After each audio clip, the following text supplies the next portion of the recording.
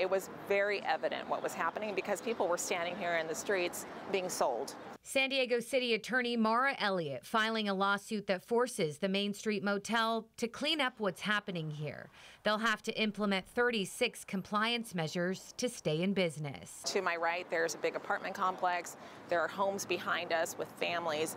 And it was not the type of area that somebody would want to live in. CBS 8 has been covering this one for years. Women in broad daylight selling themselves for sex.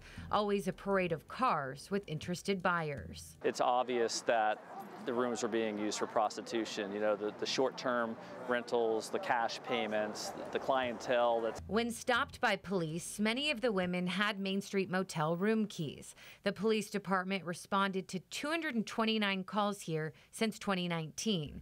That include loitering, fights, drugs, and sex trafficking. Not uncommon to find teenagers out here. It's very sad. 8 minors, including one 13-year-old who had been forced into sex work, were rescued from what's been described as a very active operation.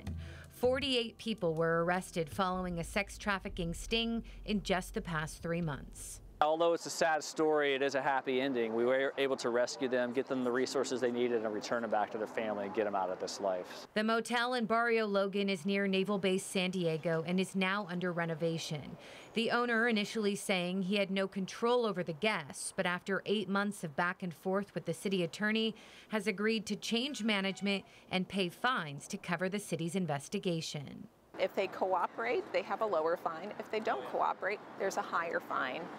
So we will be monitoring the situation to make sure that they stay true to their word. Rooms also won't be rented by the hour. Credit cards will be needed instead of cash, security guards, and signs that say cameras are rolling.